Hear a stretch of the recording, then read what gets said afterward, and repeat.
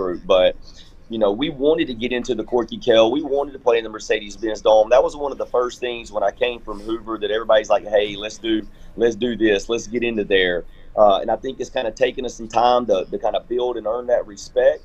And I take a lot of pride in the fact that we had a tough year last year.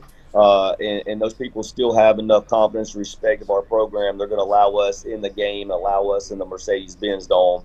And I'm proud of that, and I'm thankful for that. And we're working hard every day to make sure we get there and we have a good showing. And then you get the opportunity to play a team like Houston County, which is a perennial powerhouse. They're a little bit of a spread team. They've got an elite quarterback. They have elite playmakers. They play a physical, tough brand of football. They know how to win.